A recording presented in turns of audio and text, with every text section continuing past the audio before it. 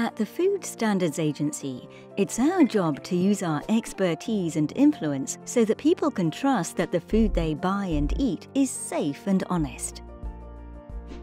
Since 2010, we've spoken to thousands of adults about what they think and do in relationship with food. Results from the survey are really important as they allow us to track changes to consumers' food behaviour and attitudes and help monitor the impact of the Food Hygiene Rating Scheme, informing the development of policy.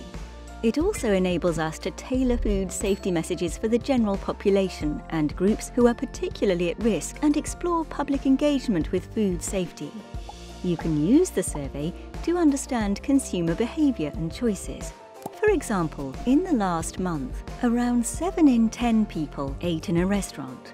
Just over 5 in 10 ate takeaway food from a restaurant or a takeaway, and around 4 in 10 ate in a cafe or coffee shop. When we asked people to pick from a list of options of what might influence their decision on where they were going to eat, 72% told us hygiene and cleanliness, and 62% said the service.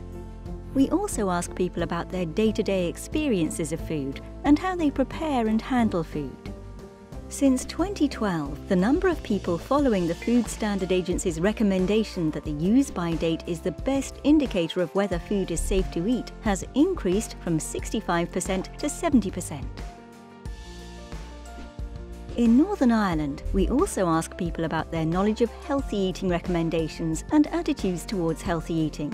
And we ask people about wider food issues, such as how confident they are that something is what it says it is. We're proud that the data collected by the Food and You survey is really high quality. Every 2 years, we ask people to take part in the survey on the basis of random probability sampling, so you can trust that the results really are representative of the population.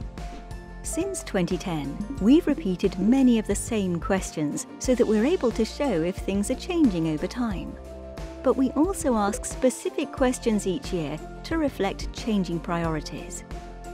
Thank you for watching this whistle-stop tour of the Food and You survey. To find out more about the survey or how you can access the data, please visit food.gov.uk. Email foodandyou@foodstandards.gsi.gov.uk or get in touch with the FSA's Social Science team.